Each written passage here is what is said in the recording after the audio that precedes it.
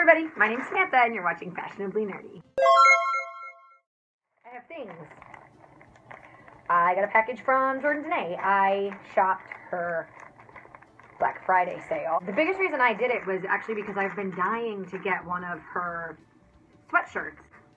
Florida's not often cold, but this winter they're thinking is going to be a little bit colder than last year, which isn't hard because it was like 95 degrees on Christmas last year. So I really wanted one of her sweatshirts. You've probably seen them on the site. Stephanie and I modeled them in Diagon Alley, and they're amazing, and I love them. So that was the biggest thing I was looking for with the Black Friday sale.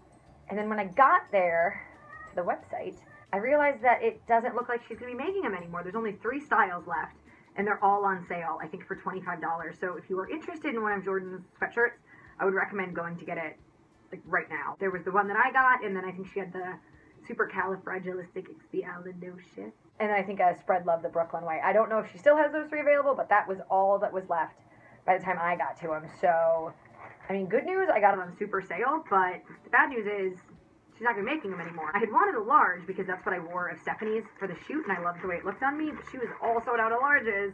So I got a medium, which I'm sure will be fine. But that is this one. Sorry, I just opened it off camera.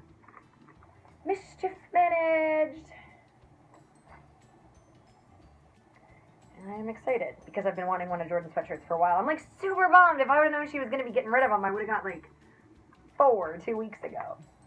Oh well. And then I also got a shirt because I have to. Because I love her. I'm going to do an article soon about how pretty much my entire wardrobe is Jordan Dene. It's bad, but it's not because it's Florida and I live in tank tops and they're so comfy. And I got this one. And it says, that's what I do. I drink and I know things. This is a Game of Thrones reference from the last season, if you are not familiar. So I've been buying Jordan shirts for like 2 or 3 years now, and I've always worn mediums. And the last couple mediums I've gotten have actually been really big on me. I have 2 larges that I specifically bought for a specific reason, and the mediums that I'm getting now are like almost as big as those larges, but even my old mediums are starting to look huge on me because I think I've lost weight. So I ended up getting a small this time, and it looks like it's actually going to fit really well. I don't know if her sizing changed. I feel like it maybe did slightly because the new mediums are bigger than my old mediums.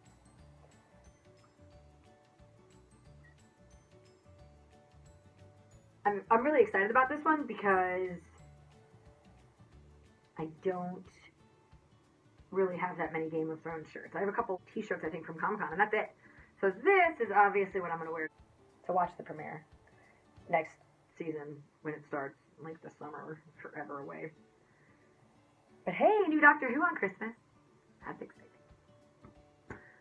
Alright, well that's all I have right now.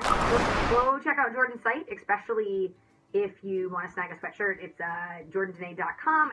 But it's an amazing deal. They're super comfy. I believe these are also American Apparel. Yep, they sure are. So it's perfect for this time of year if you just want like a nice, lightweight sweater.